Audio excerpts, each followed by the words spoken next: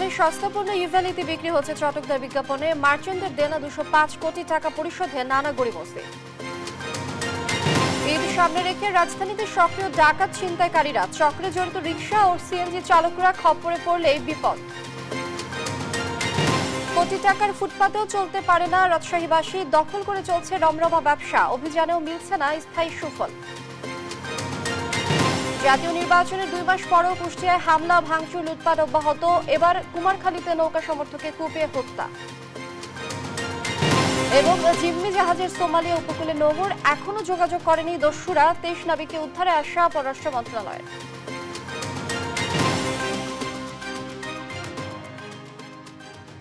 দেখছিলেন শিরোনাম সংবাদ সকালে, সঙ্গে আছি আমি লিনিয়া আফরোজ। এবারে বিস্তারিত। প্রতারণা থামছেই না বিতর্কিত ই কমার্স প্রতিষ্ঠান ইভ্যালির। এবারে তাদের প্রতারণার ফাঁদ মার্চেন্টদের নিয়ে। গুলিস্তানের পাইকারি ব্যবসায়ীদের কাছ থেকে সস্তায় পণ্য কিনে চটকদার বিজ্ঞাপনে বেচা হচ্ছে অনলাইনে। দেশ টিভির অনুসন্ধানে ইভ্যালিকে পণ্য সরবরাহকারী এমন অন্তত 50 জন ব্যবসায়ীর সন্ধান মিলেছে। সরবরাহকারীদের কাছে ই কমার্স প্রতিষ্ঠানটির দেনা 205 কোটি টাকা, কিন্তু ঋণ শোধ না করে নতুন করে প্রতারণা শুরু করেছে মার্চেন্টদের সাথে। এতে ইভ্যালির সঙ্গে ব্যবসা বন্ধ করে দিয়েছেন ক্ষুব্ধ ব্যবসায়ীরা। বিস্তারিত শাহাদাত নিশাদের রিপোর্টে। বিতর্কিত e commerce site ইভ্যালির big bang অফারে 12,000 টাকার পণ্য মিলছে 450 টাকায়। প্রায় প্রতিদিনই happy hour, deal of the day, brand night সহ এমন নানা অফারে গ্রাহকদের আকর্ষণের চেষ্টা চালাচ্ছে ই কমার্স সাইটটি। নানা চটকদার বিজ্ঞাপনে অনেকটা সস্তায় ইলেকট্রনিক পণ্য বিক্রি করছে তারা। কোথা থেকে আসে এসব পণ্য, কারা এসবের সরবরাহকারী, তা খুঁজতে দেশ টিভির ক্যামেরা এবার গুলিস্তানে। অনুসন্ধানে উঠে এসেছে গুলিস্তানের সুন্দরবন স্কয়ার মার্কেটের অন্তত 50 ব্যবসায়ী দীর্ঘদিন ধরেই নানা টেক পণ্য সরবরাহ করে আসছে ইভ্যালিকে। এদের অনেকেই ইভ্যালির প্রতারণার শিকার। তাদের পাওনা কোটি টাকা। আমাদের মার্কেটে প্রায় কোটি টাকার উপরে পাবে সব মিলিয়ে। সুন্দরবন মার্কেটে যারা ব্যবসা করছে আগে ইভ্যালির সাথে কোটি টাকার কাছাকাছি হবে। ইভ্যালি কর্তৃপক্ষ বলতেছে যে আমাদেরকে টাকা ফেরত দিবে বলে এখনো দিচ্ছে না। আমার 6 লক্ষ টাকার প্রোডাক্ট অর্ডার করা আছে। পাওনা টাকা ফেরতের আশায় অনেকে নতুন করে ইভ্যালির সঙ্গে ব্যবসা শুরু করেন। তাদের অভিযোগ, পাওনা পরিশোধ নিয়ে টালবাহানা করছে ই কমার্স প্রতিষ্ঠানটি। এর আগে আমরা ইভ্যালির সাথে ব্যবসা করতেছি, আমরা চাইতেছি ইভ্যালি এগিয়ে যাক, কিন্তু এখন দেখতেছি ইভ্যালি পুরোটাই আমাদের সাথে বাটপারি করতেছে। হতাশ হয়ে ইভ্যালির সঙ্গে ব্যবসা বন্ধ করে দিয়েছে কেউ কেউ। আমি আসলে সরে যাচ্ছি যে আমি প্রপারলি যেভাবে কথা ছিল যে আমাদের ডেলিভারি চার্জটা ওরা কমিশন কেটে রেখে 10 দিন 15 দিন অন্তর অন্তর দিয়ে দেওয়ার কথা, বাট আমার টাকাটা আসলে আমি প্রপারলি 10 দিন 15 দিন পর পর পাচ্ছি না। অনেক গ্রাহক অভিযোগ করেছেন লাখ টাকার পণ্য অর্ডার করে ফেরত পেয়েছেন মাত্র 100 থেকে 200 টাকা। সম্প্রতি ধানমন্ডি অফিসে প্রতারিত গ্রাহকদের সঙ্গে বাগবিতণ্ডায় জড়ায় প্রতিষ্ঠানটির সিইও রাসেল। কয়েকজন গ্রাহককে লাঞ্ছিত করার অভিযোগ ওঠে। এতে ক্ষুব্ধ হয়ে ইভ্যালির অফিস স্থায়ী বন্ধের নোটিশ দেন ভবনের মালিক। 2 পক্ষ মারামারি করছে, 2 পক্ষ থানায় কেস করছে, 2 পক্ষের পুলিশ আসছে, এইসব। এখন আমরা বাড়িওয়ালা হয়ে আমরা কেন এগুলো সাফার করব? নানা অপকর্মের খবর প্রচারের জেরে সাংবাদিককেও নানা হুমকি ধামকি দিয়েছেন প্রতিষ্ঠানটির সিইও। না, মানুষ বলদ না করে আপনারা বেশি চালাক। বলদের কি আছে? আপনারা তো সবাই আমাদেরকে বলদ বানিয়ে রেখে দিচ্ছেন। আপনি আমার বলেন যে মিনিমাম পড়ালেখা করলেও তো কেউ এই ধরনের নিউজ করে না, যে নিউজ আপনি করছেন। এটা কমন সেন্স নিয়ে নিউজ করতে হবে না? নিউজ করতেছেন হচ্ছে নিজের ইচ্ছা মতো, মানে পুরো দেশটাকে আপনাদের যেমন পরিমাণে করে আমার মানে ইচ্ছা মতো বাস দিতেছেন। জাতীয় প্রতিযোগিতা কমিশন জানান, অতিরিক্ত প্রলোভন দেখিয়ে ব্যবসার সুযোগ নেই। মানুষকে প্রলোভন দেখিয়ে ঠকাচ্ছে, সেটা যদি হয় তাহলে আমরা ব্যবস্থা নিতে পারবো। গেল সপ্তাহে ইভ্যালির এমডি মোহাম্মদ রাসেল ও চেয়ারম্যান শামিমার সম্পত্তি বাজেয়াপ্তর পাশাপাশি গ্রেফতারি পরোয়ানা জারি করেন আদালত। শাহাদাত নিশাদ, দেশ টিভি, ঢাকা। রমজানে আমিষের চাহিদা পূরণে রাজধানীর 28টি পয়েন্টে প্রতিদিন ট্রাক সেল পরিচালনা করছে মৎস্য ও প্রাণী সম্পদ মন্ত্রণালয়।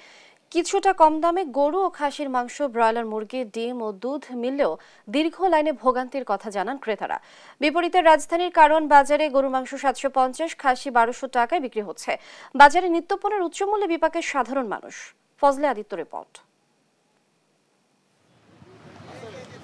রমজান জুড়ে স্বল্প মূল্যে ট্রাক সেল পরিচালনা করছে মৎস্য ও প্রাণী সম্পদ মন্ত্রণালয়। প্রতিদিন রাজধানীর 28টি পয়েন্টে গরু ও খাসির মাংস, ব্রয়লার মুরগি, ডিম ও দুধ বিক্রয় হচ্ছে। এই কার্যক্রম চলবে 28 রমজান পর্যন্ত। রাজধানীর খামারবাড়িতে ভ্রাম্যমাণ ট্রাক সেলে লাইনে দাঁড়িয়ে পণ্য কিনছেন বিভিন্ন শ্রেণীর মানুষ। প্রতি কেজি গরুর মাংস 600, খাসি 900, ড্রেসিং করা ব্রয়লার মুরগি 250, 80 টাকা লিটার দুধ এবং 110 টাকায় মিলছে 1 ডজন ডিম। উচ্চ মূল্যের বাজারে কিছুটা কমে পণ্য পেয়ে খুশি ক্রেতারা, তবে দীর্ঘ লাইনে ভোগান্তির কথাও জানান তারা। সরকারি কর্মকর্তা কর্মচারী 1 নাম্বার চোর, এদের আসলে ঠিক হয় দেশ ঠিক হবে, এটা ঠিক না পড়ে তো ঠিক হবে না। প্রচন্ড বন্যায় 1 পয়সা মালের দাম বাড়ে না, এখন বাড়ে কেন? সব এমপিদের কাছে আমার বাড়ির সামনেই দিলেন, আর অন্য অন্য জায়গায় পেলেও না, অন্য জায়গার লোক তো আবদার আছে। লাইনে অনেক দেরি হয় নিতে, এই যে রোদ্রের মধ্যে দাঁড় করা রাখছে, আর এখানে স্লো দিতেছে। আজকে যা আনতেছে আগামীকাল তার চেয়ে বেশি আনতেছে চাহিদার কারণে। এদিকে রাজধানীর কাঁচা বাজারে চড়া দামে বিক্রি হচ্ছে মাছ মাংস। কারওয়ান বাজারে রুই মাছ 300 থেকে 320, তেলাপিয়া 180 থেকে 200, পাঙ্গাস 180 টাকায় বিক্রি হচ্ছে। আর গরুর মাংস 750, খাসি 1200 টাকায় কেনাবেচা চলছে। দাম বেড়ে যাওয়ায় হতাশা জানান ক্রেতারা। খাসির মাংস আপনার 1200 টাকা কেজি এখন বর্তমান, আর আপনার ছাগলের মাংস হলো 1050 টাকা কেজি। 750 টাকা বেশি, আবার 730 টাকা বেচা লাগে, 20 টাকা বেচা লাগে, কাঁচামাল দূরে রাখা যায় না। সরকারের কথা যারা না মানে ব্যবসা করতেছে তারা অনিয়ম করতেছে। রুই মাছ হচ্ছে ছোটটা আপনার 280 260 টাকা, বড়টা 300 320 টাকা। 280 টাকার মুরগি আজকে যাচ্ছে 320 টাকা পাইকারি। রোজার মাসে সব জিনিসের দাম বেশি। বাজার খরচা তো আয়ের সাথে মিলে না, আমাদের আয় তো কম। অন্যান্য দেশে রমজান এলে দাম কমে আর আমাদের দেশে বাড়ে। সিন্ডিকেটের কারসাজি আর ব্যবস্থাপনার অদক্ষতায় বাজার নিয়ন্ত্রণহীন বলে অভিযোগ সাধারণ মানুষের। ফজলে আদিত্য, দেশ টিভি, ঢাকা। রমজান কেন্দ্র করে চড়া দামে বিক্রি হচ্ছে নিত্য প্রয়োজনীয় পণ্য। রমজানের বাজার পরিস্থিতি জানবো এই মুহূর্তে বন্দরনগরী চট্টগ্রাম থেকে সরাসরি যুক্ত হচ্ছেন সহকর্মী ইশতিয়াক খান। ইশতিয়াক, আজকে নিত্যপণ্যের বাজার দর কেমন দেখছেন, একটু বিস্তারিত জানাবেন। ধন্যবাদ লিনিয়া। আসলে এই মুহূর্তে আমি আছি চট্টগ্রামের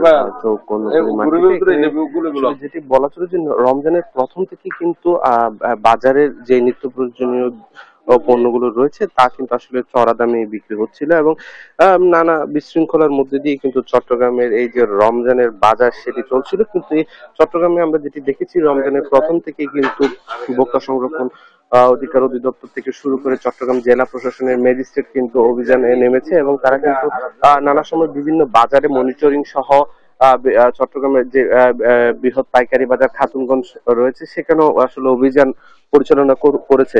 সেই ক্ষেত্রে আসলে অভিযান ছাড়া আসলে কোনো কথাই নেই যে চট্টগ্রামের বাজারে সবসময় যে চড়া দামে আসলে যে পণ্যগুলো বিক্রি হচ্ছিল ওভাবেই চলছিল, যার কারণে আসলে প্রত্যেকটা বাজারে আসলে অভিযানে পরে কিন্তু নানা ধরনের যে অনিয়ম সেগুলো আসলে খুঁজে পায় এবং বিভিন্ন সময় কিন্তু আসলে যে জরিমানা বিভিন্ন দোকানকে জরিমানা করা হয়। সেক্ষেত্রে আমরা চট্টগ্রামের খাতুনগঞ্জে খবর নিয়েছি, সেখানে আসলে তারা যেটি বলছেন যে বিগত সপ্তাহে খেসারি ছাড়া তেমন নতুন করে আসলে কোনো পণ্যের দাম বাড়েনি। সেই ক্ষেত্রে যে চড়া দামে বিক্রি হচ্ছিল সেই চড়া দামে বিক্রি হচ্ছে। সেই এছাড়া যে ক্রেতারা রয়েছেন তারা সবসময় আসলে চড়া দামে নিত্য প্রয়োজনীয় যে সকল পণ্য আছে তা কিনতে হচ্ছে এবং তারা অনেকটা অভিযোগ করে আসলে যেটি বলছেন যে শুধুমাত্র যখন যে বাজার মনিটরিং ব্যবস্থা বা সংশ্লিষ্ট কর্তৃপক্ষের অভিযান কিংবা যখন জেলা প্রশাসনের পক্ষ থেকে নির্বাহী ম্যাজিস্ট্রেটগণ অভিযান পরিচালনা করেন সেই ক্ষেত্রে যে বাজারের দোকানিরা রয়েছেন তারা কিছুটা কমে নিত্য প্রয়োজনীয় যে সকল পণ্য রয়েছেন তা বিক্রি করে এবং পরবর্তীতে আবার ঠিক আগের মতো আসলে বেশি দামে বিক্রি করতে থাকেন। এক্ষেত্রে রমজানের পূর্বে আসলে যে শসার প্রতি কেজি মূল্য ছিল 40 টাকা করে তা কিন্তু আজকের বাজারে বিক্রি হচ্ছে 75 থেকে 80 টাকা পর্যন্ত। তো এমনকি যে কাঁচামরিচ 30 টাকা করে বিক্রি হয়েছিল তার দামও বেড়েছে 20 থেকে 30 টাকা করে। একইভাবে কিন্তু যে লেবু রমজানের ঠিক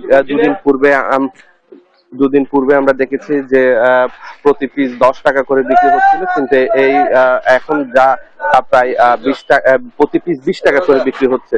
তো আমি একজন যদি ক্রেতার সাথে কথা বলি যে আপনাকে জানাবেন যে এই রমজানে বাজার মূল্য কেমন দেখছেন? বাজার মূল্য 2 দিন আগে থেকে অনেক বেড়ে গেছে। লেবু আজকে 20 টাকা করে কিনছি। আর অন্যান্য সবজি বা সেক্ষেত্রে কেমন? প্রত্যেকটা জিনিসের দাম বাড়তি।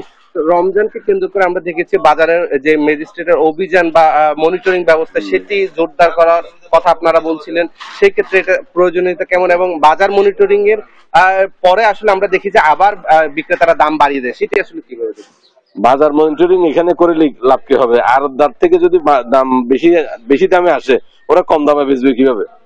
আপনি মনিটরিং করতে হলে মূল জায়গায় মনিটরিং করতে হবে, এখানে মনিটরিং করে লাভ কি? ধন্যবাদ। আসলে এখানে যিনি ক্রেতা রয়েছেন আসলে তিনি আমাদের জানাচ্ছিলেন যে বাজার মনিটরিং এর যে বিষয় সেটি আসলে তারা বলছিলেন যে পাইকারি বাজারে মনিটরিং এর বিষয়টি এর কথা তারা বলছিলেন এবং তারা বলছেন খুচরো বাজারে নয় পাইকারি বাজারেও মনিটরিং করলেই যে বাজারের দর সেটি নিয়ন্ত্রণে আসবে। তো চট্টগ্রাম থেকে এই মুহূর্তে আমার কাছে ছিল সর্বশেষ সংবাদ। অসংখ্য ধন্যবাদ আপনাকে। দর্শক, আমরা চট্টগ্রামের বাজার পরিস্থিতি জানছিলাম সহকর্মী ইশতিয়াকের কাছ থেকে। একই পরিস্থিতি মাংসের বাজারেও, বেঁধে দেয়া দামে বিক্রি হচ্ছে না গরুর মাংস। এ বিষয়ে বিস্তারিত জানতে কুমিল্লার মাংসের বাজার থেকে সরাসরি যুক্ত হচ্ছেন সহকর্মী সুমন কবির। সুমন যুক্ত হচ্ছেন আমাদের সঙ্গে। সুমন, বেঁধে দেয়া দামে গরুর মাংস বিক্রি হচ্ছে কিনা, কি মনে হচ্ছে, একটু জানতে চাই আপনার কাছ থেকে। জি লিনিয়া, আপনাকে ধন্যবাদ। আপনি যেটা বলছিলেন আমরা দেখেছি সরকার নির্ধারিত মূল্য যেখানে ছিল 600 থেকে 650 টাকা, কিন্তু কুমিল্লা বাজার আমরা দেখেছি গরুর মাংসের দাম সরকার নির্ধারিত মূল্যে বিক্রি হচ্ছে না। যদি আপনি একটা কথা বলতে চাই, আপনাকে জানিয়ে রাখি কুমিল্লার যে অবস্থা, আমি দেখেছি কুমিল্লাতে সকাল 800 থেকে 850 টাকার গরুর মাংস বিক্রি হচ্ছে এবং সেই সাথে কুমিল্লা বাজার তাদেরকে বলছি, ব্যবসায়ীরা বলছেন যে তারা ক্ষতির সম্মুখীন হচ্ছে, 800 টাকা বিক্রি করো। আমি যদি এখন একজন ক্রেতার সাথে কথা বলতে চাই, ভাই আপনি কত করে গরুর মাংস কিনলেন? আসলে এটা সরকার যে নির্ধারিত মূল্য ছিল, এটা কি আপনাকে এটা 600 টাকা 650 টাকা আপনারা কত করে কিনলেন? 750 টাকা করে কিনলাম, কলিজা 800 টাকা করে। সরকার নির্ধারিত মূল্য ছিল 600 টাকা 650 টাকা, এটা কি কুমিল্লা বাজারে দেখতে পেয়েছেন? না না না না, এরকম তো মনে হলো না। আচ্ছা, যেটা বলছেন উনি, আসলে কুমিল্লা বাজার যে পরিস্থিতি আমরা দেখেছি কুমিল্লা বাজারে, আমি যদি একজন বিক্রেতার সাথে কথা বলি, আসলে কেন আপনারা সরকার নির্ধারিত মূল্য বিক্রি করতে পারেন, আপনারা কেন 800 টাকা বিক্রি করে ক্ষতিগ্রস্ত হচ্ছে, এই বিষয়টা একটু জানাবেন। কেন 600 টাকা 650 টাকা বিক্রি হচ্ছে না সরকার নির্ধারিত মূল্য দেওয়ার পরও, আপনারা কেন 800 টাকা বিক্রি করে ক্ষতির সম্মুখীন হচ্ছেন? তখন মনে করেন গরুর দাম, মনে করেন গরু তো আমরা মিলান জানা বহুত কষ্ট হয়ে যায়, আর যে মনে করেন যে জিনিসটা একবার বাড়ে বাংলাদেশে এই জিনিসটা আর কমে না, এই জিনিসটা বাড়তেই থাকে। তখন 750 টাকা আমরা মেস্টের কইছে বেচতাম, আমরা 750 টাকা করে বিক্রি করতেছি। তখন মনে করেন জিনিস যত দাম বাড়বো এত জিনিসের দাম বাড়বো। রোজার মাস দেখে আমরা মনে করেন 50 টাকা কমাই দিছে, আমরা কম বেচতেছি জিনিসের দাম। সামনে আবার কোরবানি আসতেছে, আরো দাম বাড়বো, আমরা দৈনিক লোকসান দিতে আছি। এত লোকসান দিলে আমরা কিভাবে কি করেন? এই হচ্ছে আমার বক্তব্য। যেটা বলছিলেন ক্রেতা সাধারণ সাথে আমি যদি কথা বলতে চাই, আসলে খাসির বাজার আমরা দেখতে পাচ্ছি, খাসির বাজার খাসি কত করে কিনলেন? 1050 টাকা, 1050। সরকার নির্ধারিত মূল্য তো দেওয়া ছিল 850 করে, আপনারা এত দাম দিয়ে কিনছেন, প্রতিবাদ করে তো লাভ হতো না। এরা সাথে এরা যে সিস্টেম শুরু করছে, খাসি না কিনে বাড়ি যেতে হবে রোজার টাইম। যেটা বলছিলেন কুমিল্লা বাজার আমরা দেখেছি ঘুরে, প্রতিটা বাজারে আসলে 800 750 টাকা 800 টাকা বিক্রি হচ্ছে। যদি একটু মনিটরিং করে তারপরে 750 টাকা বিক্রি হয়। বেশিরভাগ বাজারে দেখেছি 800 টাকা করে মাংস বিক্রি করছে। এই ছিল কুমিল্লা বাজার থেকে সর্বশেষ লিনিয়া। সুবর্ণ, অসংখ্য ধন্যবাদ আপনাকে। ঈদ টার্গেট করে রাজধানীতে ছিনতাই আর ডাকাতির ঘটনা বেড়ে যাওয়ায় উদ্বিগ্ন নগরবাসী। এসব চক্রের সঙ্গে জড়িত রিকশা ও সিএনজি চালকরাও। তাদের খপ্পরে পড়লেই বিপদ, হারাতে হচ্ছে সবকিছু। মাসুদ মোসাইদের পট।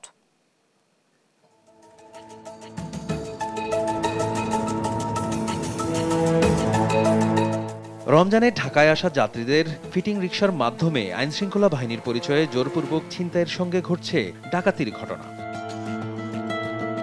4 মার্চ সৌদি যাওয়ার উদ্দেশ্যে মেডিকেল টেস্ট দিতে বরগুনা থেকে ঢাকায় আসেন কবির, হালিম ও ইয়ামিন। ভোর 5:30টায় সায়দাবাদ বাস টার্মিনাল থেকে রিকশায় করে রওনা দেন পুরোনা পল্টন। রিকশা চালক ডাকাত দলের সদস্য হওয়ায় পুরোনা পল্টনের বদলে তাদের নিয়ে যায় ওয়ারির একটি ফাঁকা রাস্তায়। তারপর সংঘবদ্ধ ডাকাত চক্র ছিনিয়ে নেয় 32,800 টাকা। এ তো গেল বাসে আসা যাত্রীদের কথা। একদিন বাদে রেলে আসা কয়েকজন যাত্রীর সঙ্গেও ঘটে একই ঘটনা।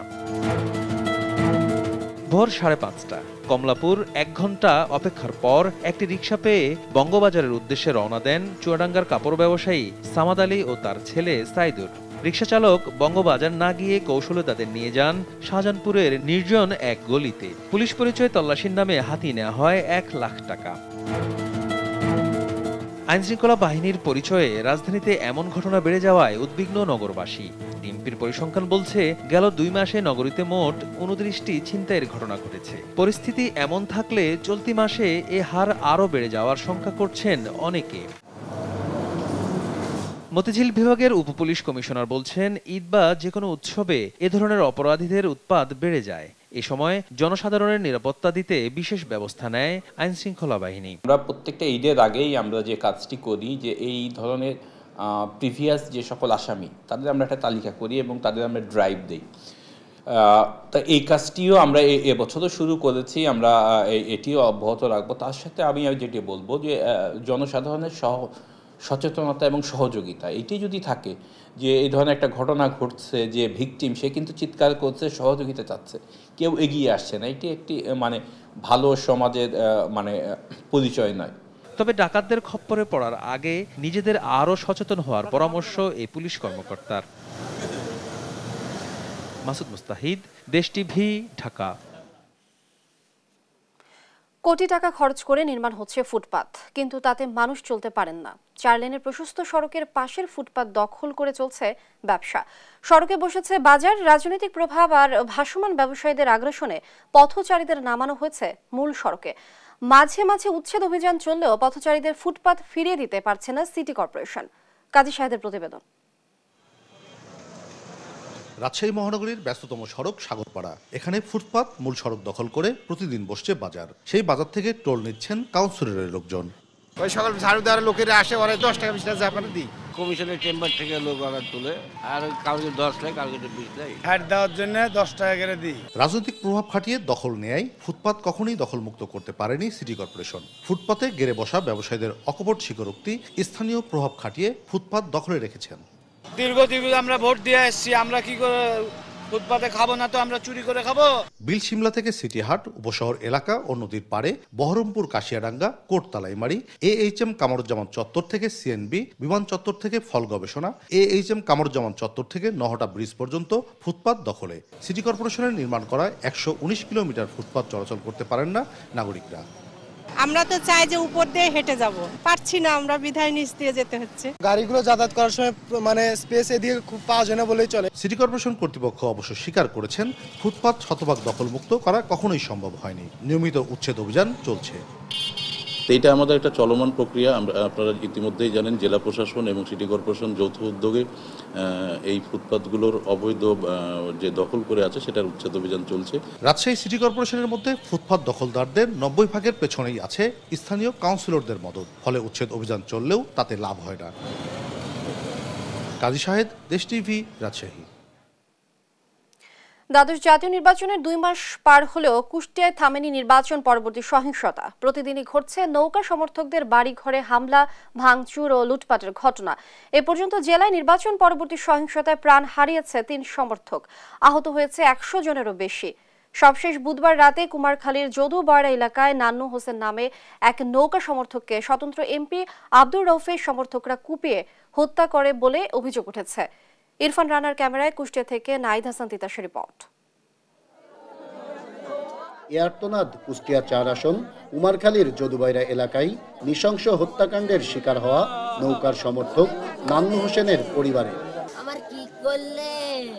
গতকাল বুধবার রাত 8টার দিকে বাড়ি থেকে মাছের ঘেরে যাওয়ার পথে স্বতন্ত্র এমপি আব্দুর রৌফের সমর্থকেরা দেশীয় অস্ত্র দিয়ে কুপিয়ে নৃশংসভাবে হত্যা করে নৌকার কর্মী নান্নু হোসেনকে। তার এমন মৃত্যুতে শোকে স্তব্ধ পরিবার। কেউই মেনে নিতে পারছেন না এমন নৃশংস হত্যাকাণ্ড। পরিবারের দাবি, শুধুমাত্র নৌকায় ভোট করার কারণেই হত্যা করা হয়েছে নান্নুকে। আমাদের প্যানেল পুরা নৌকার লোক রে, কয় কি যে শেখের ভিতরে নান্নু শেষ করতে পারলি আর শেখকে উঠতে পারবি না রে। এটা রাজনৈতিক প্রতিহিংসা, সামাজিক কোন্দল ভাবে এটা আনুমানিক 10 ঘটিকার সময় ওর পাইছি। এলাকার কিছু লোকজন আছে যারা অনেক আগে থেকে শত্রু আমাদের, আবার দাদার বাড়িতে, আমার কাকার বাড়িতে, এখন আমার বাবার হত্যা করলো। এমন নৃশংস হত্যাকাণ্ডের সাথে যারা জড়িত তাদের দৃষ্টান্তমূলক শাস্তির দাবি এলাকাবাসী ও স্বজনদের। তখন ওর ফেলা মারিয়ে ফেলা থুয়ে ওরা চলে গেছে। আমি বিচার চাই, ফাঁসি চাই। হত্যাকাণ্ডের বিচার, আমরা ফাঁসি চাই, আমরা কিছু চাই না, আমরা দানের বদলে চাই। দ্বাদশ জাতীয় সংসদ নির্বাচনের 2 মাস পেরিয়ে গেলেও কুষ্টিয়ায় কোনোভাবেই থামছে না নির্বাচন পরবর্তী সহিংসতা। প্রাণ হারাচ্ছে নৌকার কর্মীরা, একের পর এক ঘটছে নৌকার কর্মীদের বাড়িঘরে হামলা, লুটপাট ও অগ্নিসংযোগের ঘটনা। এর থেকে বাঁচতে কেন্দ্রের হস্তক্ষেপ চাই স্থানীয় আওয়ামী লীগ নেতারা। আমরা কেন্দ্রের নিকট আবেদন করি যাতে আগামীতে আমরা যারা নৌকায় নির্বাচন করেছি যাতে আমাদের এই অত্যাচার থেকে রক্ষা পাই, আমরা যেন এই দেশে আওয়ামী লীগের কর্মী হিসাবে টিকে থাকতে পারি এই আশাই করি। আর পুলিশ বলছে এলাকার পরিস্থিতি স্বাভাবিক রাখতে অতিরিক্ত পুলিশ মোতায়েন করা হয়েছে। হত্যাকাণ্ডের সাথে জড়িত 2 জনকে গ্রেপ্তারও করেছেন তারা। বাকি আসামিদের ধরতে অভিযান অব্যাহত রয়েছে বলেও জানায় পুলিশ। যে মারা গিয়েছেন নান্নু, ওনার বড় ভাই বাদী হয়ে মামলা করেছেন। মামলায় উনি 16 জন সহ প্রায় বেশ কয়েকজন অজ্ঞাতনামা সহ মামলা করেছেন এবং এই মামলায় আমরা 2 জনকে আমরা অলরেডি গ্রেপ্তার করেছি। আমরা সর্বোচ্চ তার যে খেয়াল রাখছি যাতে কোনো ধরনের কোনো পক্ষ অথবা তৃতীয় কোনো পক্ষ যেন আর কোনো ঝামেলা করতে না পারে। এখনই কেন্দ্রীয় আওয়ামী লীগের পক্ষ থেকে কঠোর পদক্ষেপ না নিলে ঘটতেই থাকবে এ ধরনের নৃশংস হত্যাকাণ্ডের মতো ঘটনা। ক্ষতিগ্রস্ত হবে তৃণমূল আওয়ামী লীগের নেতাকর্মীরা, এমনটাই মনে করেন রাজনৈতিক বিশ্লেষকেরা। নাহিদ হাসান তিতাস, দেশ টিভি, কুষ্টিয়া। সোমালিয়া উপকূলে নোঙর ফেলেছে ভারত মহাসাগর থেকে জিম্মি করা বাংলাদেশি জাহাজ এমভি আব্দুল্লাহ। পররাষ্ট্র মন্ত্রণালয় জানিয়েছে জলদস্যুরা এখনও যোগাযোগ করেনি, তবে তৃতীয় পক্ষের সঙ্গে যোগাযোগ চলছে। সড়ক পরিবহন ও সেতু মন্ত্রী ওবায়দুল কাদেরও জানিয়েছেন নাবিকদের দ্রুত ফেরত আনতে সব ধরনের চেষ্টা চালাচ্ছে সরকার। আজিজুর রহমান কিরণের রিপোর্ট। গেল 2 যুগে 400-র বেশি জাহাজ অপহৃত হয়েছে ভারত সাগরের সোমালিয়ার পথে। যদিও এই সাগরের বিপজ্জনক অঞ্চলের 530 নটিক্যাল মাইল দূর দিয়ে চলছিল বাংলাদেশি পতাকাবাহী জাহাজ এমভি আব্দুল্লাহ, তবে শেষ রক্ষা হয়নি। ওত পেতে থাকা সোমালিয়ার দস্যু দল জাহাজে উঠে জাহাজের নিয়ন্ত্রণ নেয়। জলদস্যুদের হাতে জিম্মি জাহাজ ও 23 নাবিককে উদ্ধারে বৃহস্পতিবার সকালে সংশ্লিষ্ট সব দপ্তরকে নিয়ে বৈঠকে বসে পররাষ্ট্র মন্ত্রণালয়। বৈঠক চলাকালীন নৌপরিবহন অধিদপ্তরের মহাপরিচালক কমোডর এম মাকসুদ আলম জানান, জিম্মি বাংলাদেশি জাহাজ সোমালিয়ায় নোঙ্গর করেছে। সোমালি কোস্টে এখন যেহেতু জাহাজটি অ্যাঙ্কর করেছে, ডেফিনেটলি এই অ্যাঙ্কর করার পরবর্তীতে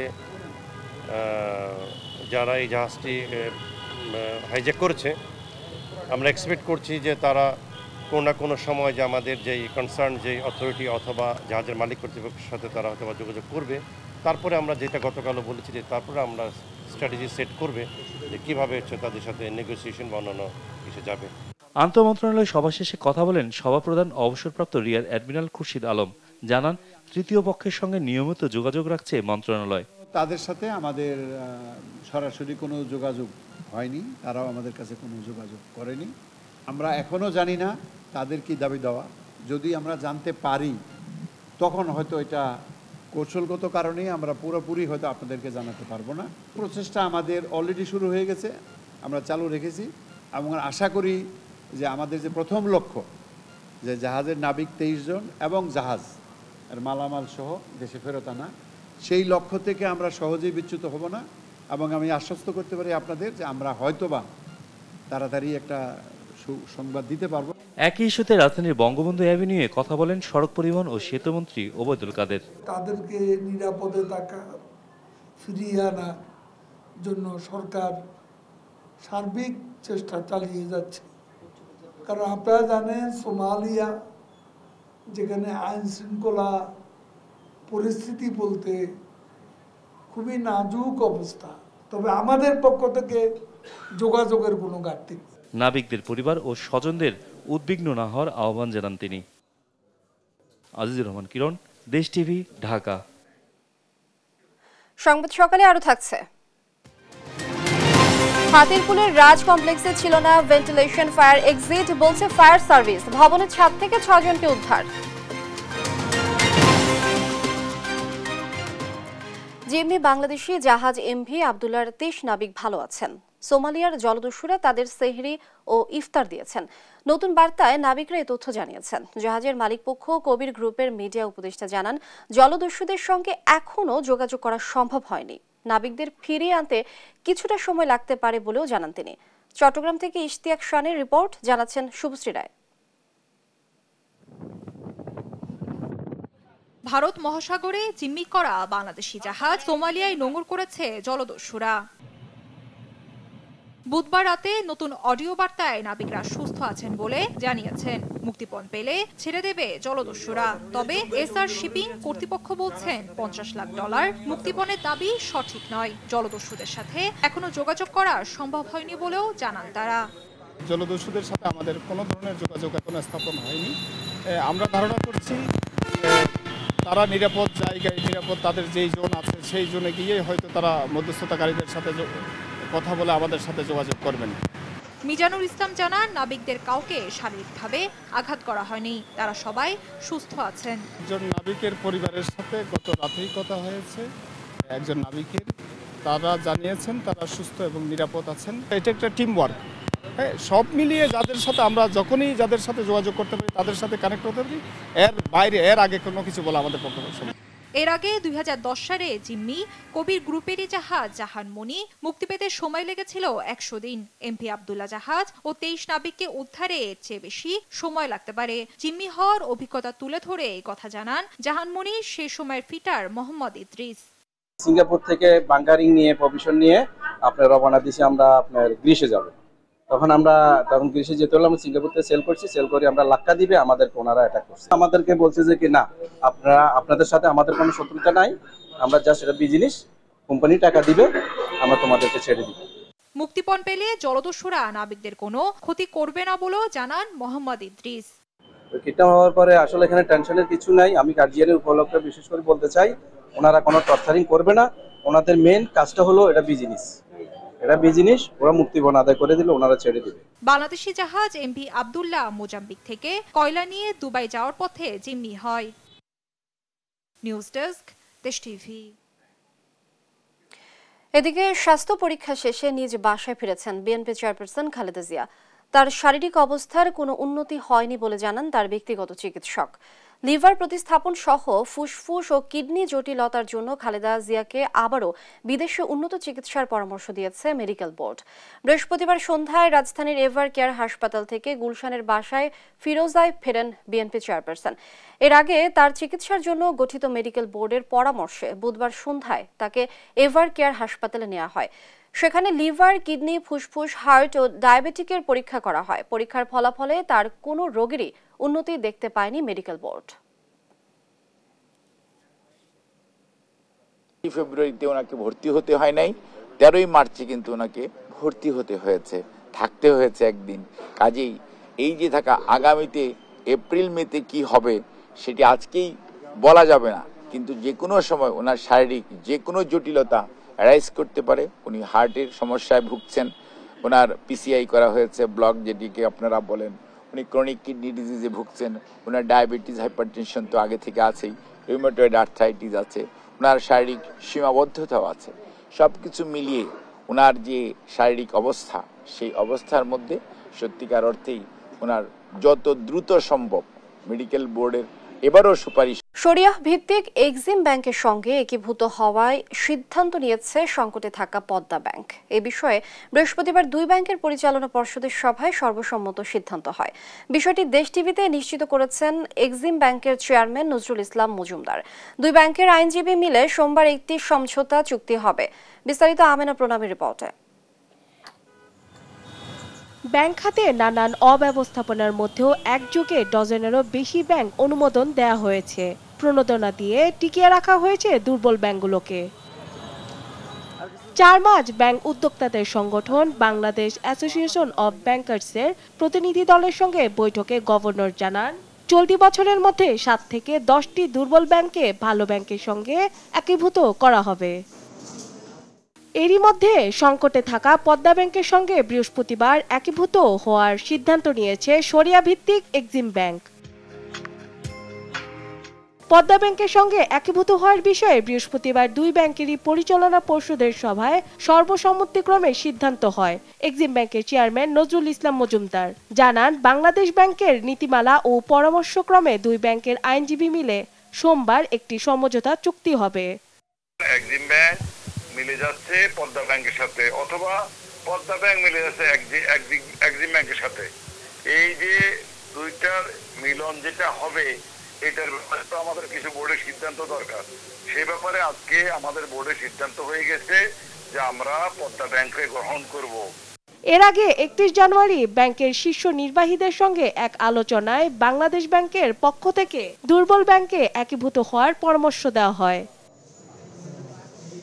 বাংলাদেশ ব্যাংক বলছে, ভালো ব্যাংকের সঙ্গে দুর্বল ব্যাংকের একীভূত কার্যক্রম সম্পূর্ণ করতে শীঘ্রই নীতিমালা করবে কেন্দ্রীয় ব্যাংক। আমেনা প্রণামী, দেশ টিভি, ঢাকা। সংবাদ সকালে আরো থাকছে। দ্বিতীয় ওয়ানডেতে দুপুরে মুখোমুখি হচ্ছে বাংলাদেশ শ্রীলঙ্কা। আজই সিরিজ নিশ্চিত করতে চায় টাইগাররা, সমতে ফিরতে মরিয়া লঙ্কানরা।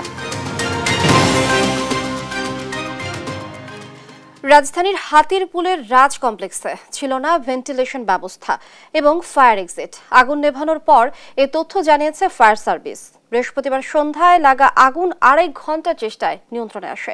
6তলা ভবনটির 2য় তলা থেকে আগুনের সূত্রপাত, যেখানে ছিল কার্পেটের গোডাউন।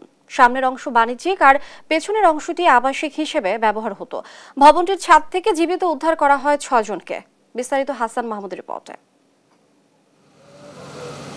বৃহস্পতিবার ইফতারির পরপরই হাতিরপুল কাঁচাবাজার সংলগ্ন বহুতল ভবন রাজ কমপ্লেক্সে আগুন লাগে। যেভাবে পেরেছেন দৌড়ে নেমেছেন ভবন থেকে, অনেকে উঠে যান ভবনের ছাদে। 6তলা ভবনটির 2য় তলা থেকেই আগুনের সূত্রপাত, যেখানে ছিল কার্পেটের গোডাউন। পুরনো এই ভবনটির সামনের অংশে বাণিজ্যিক কাজে ব্যবহৃত হতো, পেছনের অংশটি ছিল আবাসিক। উপরে আপনার হোলসেল, ঠিক আছে, কাপড়ের গোডাউন, কার্পেটের গোডাউন, আর নিচে হলো এমনি পাইকারি করে না যে দোকানগুলো, ওগুলা। ইফতার করতে আসতেছিলাম, ইফতার করে এখান থেকে ইফতার কিনে নিয়ে যাচ্ছিলাম দোকানে আর কি। ওই সময় দেখলাম ধোঁয়া, অনেকগুলো লোক বেরোলো। তারপর উপরে কিছু লোক ছিল। 10 মিনিট আগে দেখছি, ইফতারি 10 মিনিট না আগুন দেখলে ধুমো বেরিয়ে দেখছি। খবর পেয়ে একে একে অগ্নি নির্বাপনে যোগ দেয় ফায়ার সার্ভিসের 7টি ইউনিট। 6 জনকে জীবিত উদ্ধার করেছে ফায়ার সার্ভিস। আগুন নিয়ন্ত্রণে যোগ দেয় নৌবাহিনীর 2টি ইউনিট। প্রায় 2.5 ঘন্টার চেষ্টায় নিয়ন্ত্রণে আসে আগুন। আগুনটাকে আইডেন্টিফাই করতে একটু সময় লেগেছে আমাদের, কারণ দুই পাশ থেকে ভেঙে আমাদেরকে ভিতরে ঢুকতে হয়েছে। আর 20টা 37 মিনিটের সময় আগুনকে আমরা নিয়ন্ত্রণে আনতে সক্ষম হই। প্রায় 7-8 জন লোককে আমরা উপর থেকে জীবিত অবস্থায় উদ্ধার করতে সক্ষম হয়েছে। আমাদের কাছে এখন পর্যন্ত কোনো আহত বা নিহত কোনো সংবাদ নাই। প্রাথমিকভাবে অগ্নিকাণ্ডের কারণ ও ক্ষয়ক্ষতির পরিমাণ জানা যায়নি। দমকল কর্মীরা বলছেন, ভবনটিতে ছিল না ভেন্টিলেশন ব্যবস্থা এবং ফায়ার এক্সিট। এই রুমের ভিতরে 4-5টা রুম আছে, একদম প্যাক করা, কাগজ আছে, রাবার আছে, কার্পেট আছে। আপনি দেখেছেন কোনো ভেন্টিলেশন নাই। আমরা দুই পাশ দিয়ে ভেঙে তারপর ভিতরে ঢুকেছি। দেয়াল ভেঙে ভবনের ভিতরে ঢুকতে হয় দমকল কর্মীদের। হাসান মাহমুদ, দেশ টিভি, ঢাকা।